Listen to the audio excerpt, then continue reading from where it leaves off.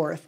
When I think of spring bursting forth, I think of the leaf buds unfolding, and I think of the beauty and the fragrance of the forsythia and the crocuses and all of those yummy smelling flowers that come early and that we get to appreciate after the long winter. I absolutely appreciate about spring the fact that the days are getting longer. Sometimes we see those pretty little robin's eggs and the gentle, gentle warmth of the sun. And I don't know about you, but I'm already feeling that spring energy, you know, that energy that makes me want to open the doors and windows and let the fresh air into all the nooks and crannies of our center and at home and of my mind, so that new ideas and new ways of thinking can come and can burst forth into my life and create newness. Long before the time of Jesus, celebrations of spring and renewal were celebrated. They took place. Historians, including biblical scholars, just absolutely agree that originally Easter was a pagan holiday. Early Christian leaders pragmatically adopted that. They adopted a number of pagan practices and festivities and gave them Christian meanings. The story of death and rebirth, of overcoming the darkness, of coming out of that winter time, that is a story that was oft told in the ancient world. Not a new story. Many resurrection stories were told, and they were associated, of course, with springtime, because that's when things are coming alive. That's what Easter is, a celebration of spring. So the word Easter is believed to come from the name of Istra or Ustra, the goddess of spring. And it seems that people have always intuitively known that regeneration and renewal are part of our life cycle. I mean, we live on a planet where the seasons are reliable. Well, somewhat reliable. We know that spring follows winter every year. That time of renewal, and we can absolutely trust that. And because we feel that awakening, that newness within our own selves, within our own bodies and our physiology, then there have always been, and there will always be, celebrations of spring. And of course, many of our traditional symbols of Easter go back thousands of years. There are eggs and chicks. And many of the ancient cultures viewed eggs as a symbol of life. In fact, the Hindus and Egyptians and Persians, they believed that the world began with a big egg, a huge egg. So that fits into many of their stories and legends. And the Persians and Greeks and Chinese, long ago, gave eggs as gifts at springtime festivities. Some of them even colored their eggs. They, however, didn't have plastic ones. These are some really nice colors, really nice colors. Nothing symbolizes renewal more perfectly than an egg. It's that smoothness, it's endless, and it contains new life. And the chick, of course, hatching out of the egg is an amazing symbol for rebirth or for new life. And within the last century, Easter lilies have come to represent Easter. They've come to represent the resurrection. They've come to represent this springtime Easter celebration. And then, of course, there's that sacred symbol, the chocolate Easter bunny. Yeah. Now, rabbits or hares have been considered fertility symbols for thousands of years because they reproduce so enthusiastically and so prolifically. And the rabbit or hare is also a symbol for the moon. It has been a symbol in ancient times for the moon. And so its connection with Easter is that the date of Easter is dependent upon the moon. And I think it's the first Sunday after the first full, don't say after the Super Bowl, after the vernal equinox. And so the date changes from year to year, and it's not necessarily consistent with Passover either. They're on two different systems there. But the pagan date thing certainly helped the rabbit as a symbol of the moon to be accepted as an Easter symbol. And the early Christian leadership, of course, gave new meaning to that. As the hare was seen, now rabbits, they stay above ground. That's where they live. Hares, the original ones that Easter was about, they burrow under the ground. And so as early believers saw the hares coming out from their underground burrows, they related to Jesus coming out of the tomb, So rabbits, of course, are a symbol of fertility and new life. And then there's chocolate.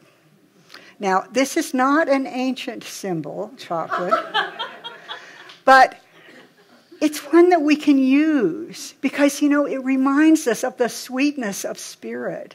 It reminds us of the sweetness of things coming alive in the spring, new babies, new plants, new sweet little flowers, and chocolate.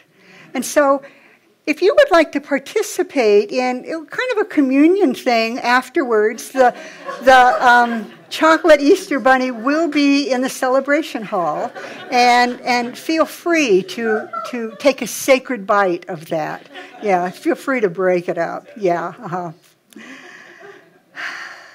Easter is a celebration of the earth coming out of the tomb of winter. It's a celebration of the resurrected Christ. Now, the word Christ comes from the word Christos, a Greek word which means anointed. And so, to be the Christ is to be the anointed one. The anointed one. To be anointed literally means to have sacred oil poured over your head because God has chosen you for a special task. Because God has chosen you for a special task. Anointing reminds us that we're here because Spirit lives in, through, and as us. We are here because of the life that Spirit has imbued us with. And our special task, the special task for each one of you, is to be the unique expression of the divine. Not like anybody else. Letting that energy flow through you in ways that represent your brilliance and your humor and all that you have come to this planet to share. So God has chosen for you a special task. Now, anointing may be performed by a human, but the authority of it, the power of it, is actually divine. As Leah and I anoint you later in the service, we'll be doing it as the humans, but please know that Spirit works through us, blessing you, so that as you open to that, it can have deep, deep meaning for you. And of course, the anointing is a sacred reminder of our inner light. The sacred reminder of that life that is living us. And that inner light is our divine nature. It's the essence of who we have come here to be.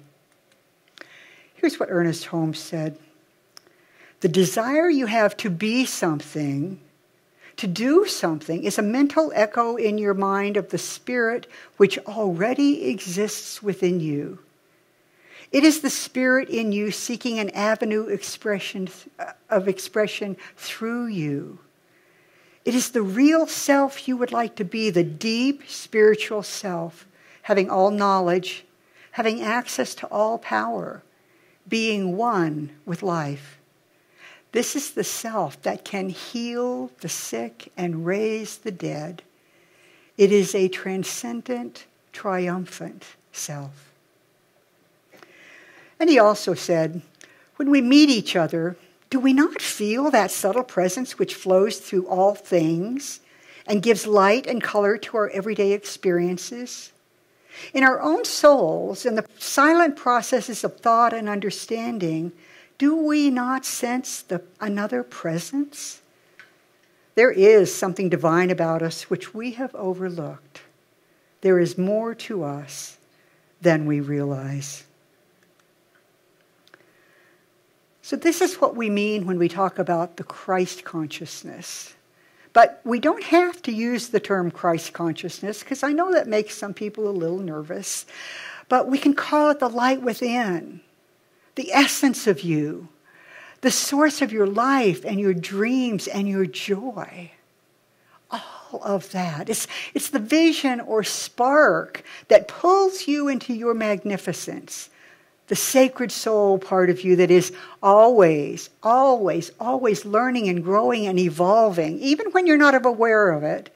And even if you're resisting it, probably nobody here has ever resisted the spirit flowing through them, but even if you're resisting it, it is that evolution that we are part of. Do you know that there's a spiritual magnificence in you that has always been there? It is waiting to be resurrected. It is waiting to come alive again in this springtime. This spiritual magnificence that you were born with as a little baby. Think about a little baby and think about the spiritual magnificence that comes with that, the preciousness, the vulnerability, the wonder, the possibility. All of that you had when you were born and you still have. And so today, Easter, is a great time to claim that magnificence. Feel your heart. Something is ready to burst forth from your heart in this spring season. Listen. What is it? What is it that's ready to flow forth, that's ready to burst forth from your sweet heart? Maybe what's wanting to burst forth is a new way of seeing, or a new way of being, or a new way of opening to the love and to the support of the divine. Let's look at that. Maybe it's a new way of seeing or a new way of perceiving.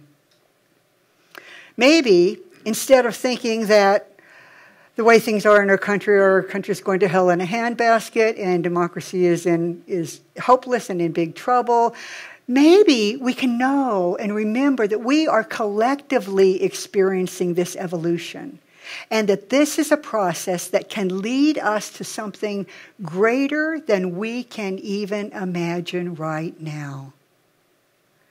It's the death that happens before the resurrection. And that's what I am claiming for this time in our country.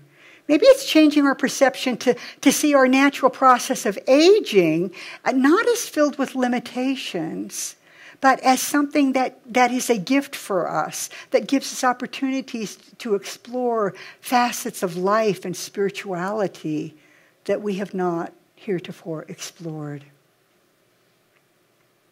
Maybe it's time to volunteer, time to sit in quiet contemplation, time for spiritual practice, time for some fun things that we said we're going to do at some point.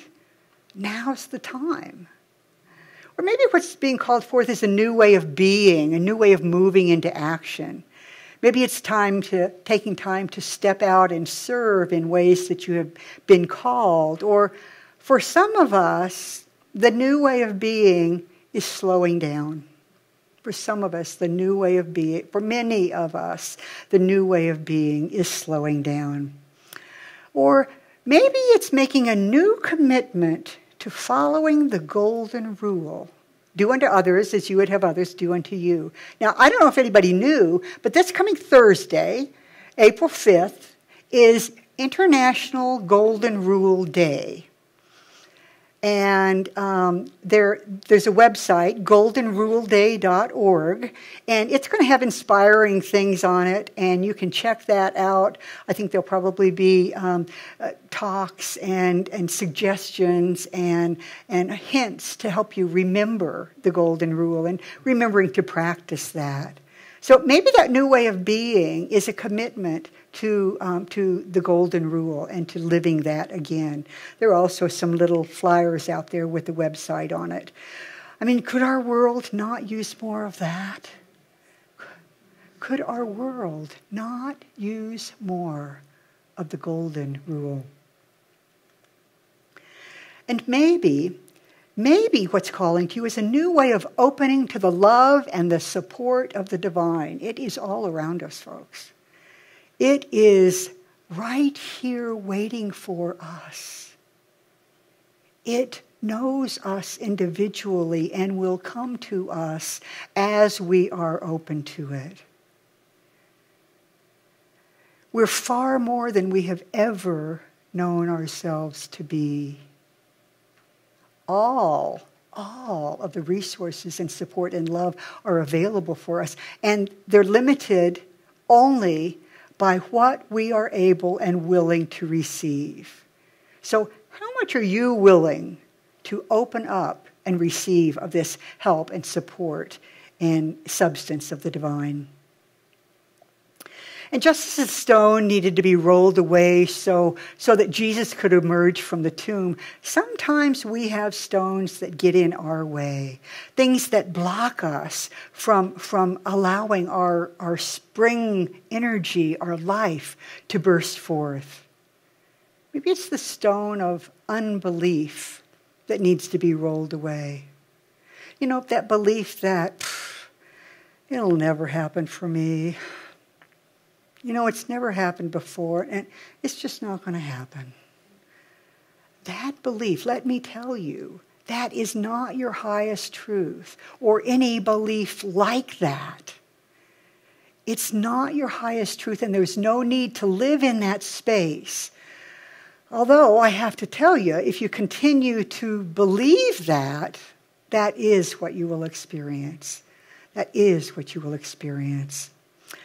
Ernest Holmes, the Centers for Spiritual Living puts out the Science of Mind magazine, and they have in their daily guide. So there are readings for each day, and I loved the quote from Ernest Holmes that was in this morning's reading.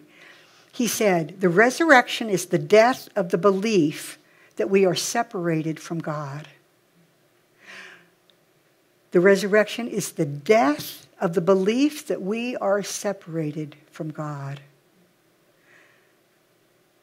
That's a belief that we can hang on to. Or how about the stone of undeserving? Is that one that might be getting in your way?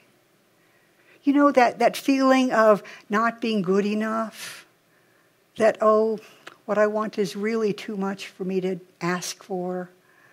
That my desire is just, that might be for somebody better than I am, but I don't know if I really deserve that.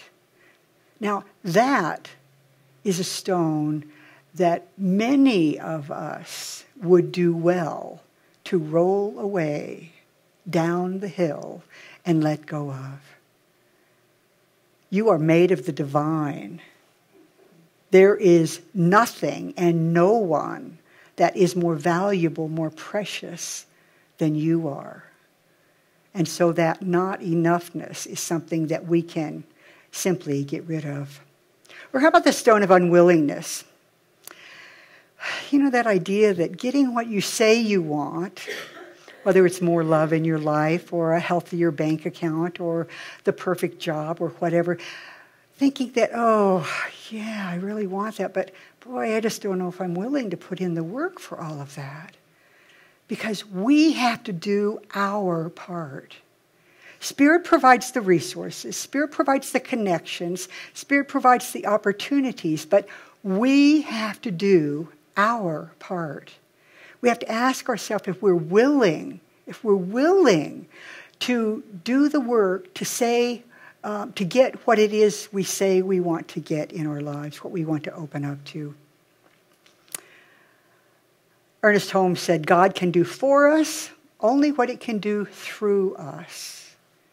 God can do for us only what it can do through us. If we're not willing to let the Spirit flow through us, we're probably not going to get what it is we really want. If I want to learn to play pickleball, I can't just sit on the couch and eat jelly beans. Right? I have to get out there and I have to learn the rules and I have to practice. Now, Spirit is doing its part. I have to do my part, which is just to actually get out there and play. And so in this Easter time, we are invited to do our part, and often our part is playing or feels like playing because we're going with the flow. Absolutely. So what do you say? Are you willing to roll away the stone of unbelief and undeserving in order to allow the bursting forth of a new way of seeing or a new way of being or a new way of opening to the love and the support of the divine? Are you? Are you ready to allow your magnificence to burst forth in the beautiful spring season of now? Yes? Are you ready to choose love? Yes. Let's listen to Karen and the choir as they sing about that.